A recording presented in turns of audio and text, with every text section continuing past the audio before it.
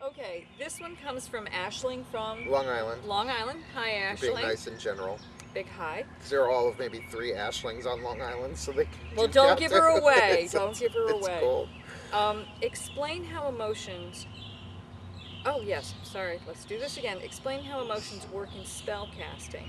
For example, never go to your altar angry. Yeah, I think we have other questions that have spoken to emotions in general as the element of water in spell work.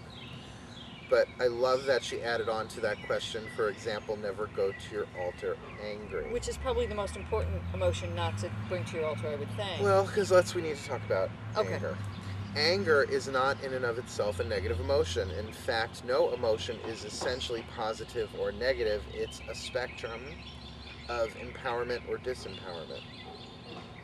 Okay. Okay, so let's go to the very bottom of the scale. Depression.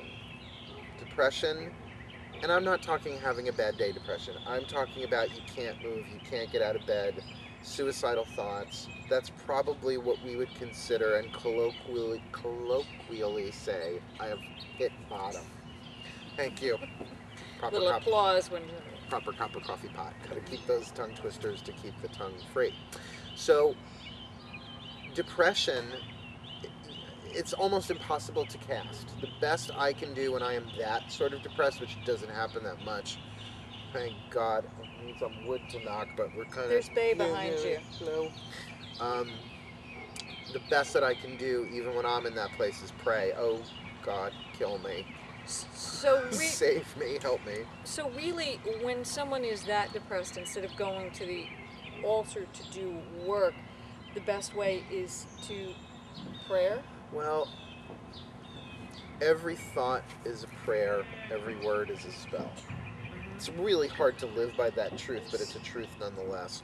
So I think when we are depressed, we need to ask for help, and that help starts on the inside anyway. So yes, I would certainly recommend prayer. I mean, I know when I'm depressed, I can't even think, what candle color should I use? I don't care. I'd rather burn the house down. Which, I live in a wood house, not a good idea. So, let's move up the scale a little bit from depression. Anger. When you're angry, at least you're ready to kill. Well, there's burning your house down. At least you're in a place of more empowerment. Well, there's extreme emotion there. I mean, depression is emotion, but it's sort of like the lack of emotion, a lack of feeling. It's the real basement floor of the house. Anger seems like it's on the opposite end of the spectrum. Well, it's not at the opposite. I would say it's about maybe a quarter of the way through.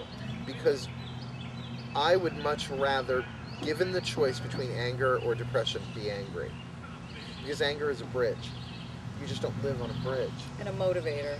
It gets you up. It gets energy moving through you. Granted, not the highest vibrational energy, but certainly the magic, the prayer that you do when you are depressed is radically different than when you're angry.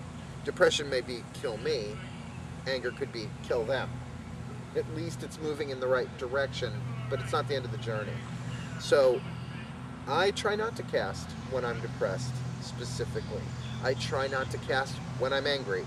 Well, because of my background and my training in Celtic magic, and dealing with the Morrigan, who was my patron goddess for 6 years, which is tricky. And that's why, Transformation again. Well, transformation, but it's also, I learned a lot about retribution. Which there are ways to do retributive magic that don't come back in a negative way. Like, for instance, dealing with thieves, dealing with murderers, you know what I mean? The Morrigan, say what you want, she's a warrior goddess, but she's a mother, and she protects her children. Moving on from that, you don't stop at anger. You perhaps use anger wisely to get you up, get you out of bed. And what's funny is that the people around you would rather you be depressed. Because now suddenly you're snapping their heads off. But somebody in the know, someone who is wise, will go, well, better you be angry with some fire in you than dead on the floor in depression. That's a direction moving you towards the empowered side of the emotional. So it doesn't kill somebody else, though. Well, But that's the thing. Obviously, if you're working with wisdom, you try not to hex and curse from that place. But then, moving up the scale, you could get to disappointment. You don't really want to cast from a vibration of disappointment, But if you had the choice between disappointment or anger, which would you take? Which feels better? Anger. Well, anger feels a little bit more fiery, but if you're moving towards a better feeling place, Disappointment could come from humility, which would tones it down a little and bit. it's a little bit higher. A little bit higher. How about frustration? If you had the choice between frustration or anger? For me, that probably, I don't know, I'd still go with anger over Really? frustration. Because if we're looking at a scale from empowered to disempowered, frustration is much more empowered than anger. Because frustration to me, though anger can be chaotic, it is directed.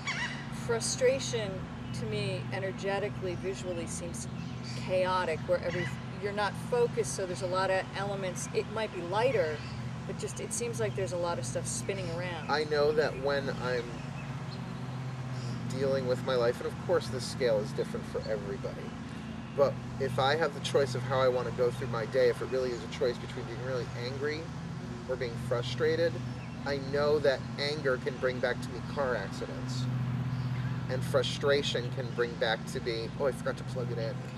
For me, anger is easier. If I'm angry, it's easier for me to recognize the anger, and to release that anger. We're talking about now living in your life and casting. I would rather be launching vibrations from a place of frustration than from anger. Right. Because I'm moving up a scale. Now, how about boredom? If you would rather be bored or frustrated, which feels better?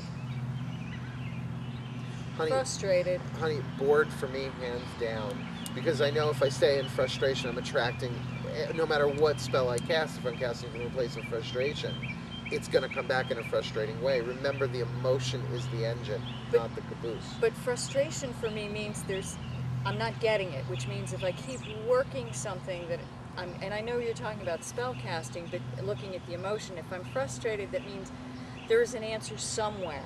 If I'm bored, it means I'm not working on anything. But at least for me, okay, bored is the fulcrum of the seesaw. Right. Everything below bored is, to me, on a scale downwards towards real disempowerment. Everything on the upside of bored is moving me towards empowerment, therefore higher vibration, therefore faster vibration. I understand what you're saying, but you're asking me the question, and I'm responding how I process. Let me ask you this. What would you rather feel, bored or content? Oh, I'd rather feel content. See, now once we get to that other side of bored, it gets really fast.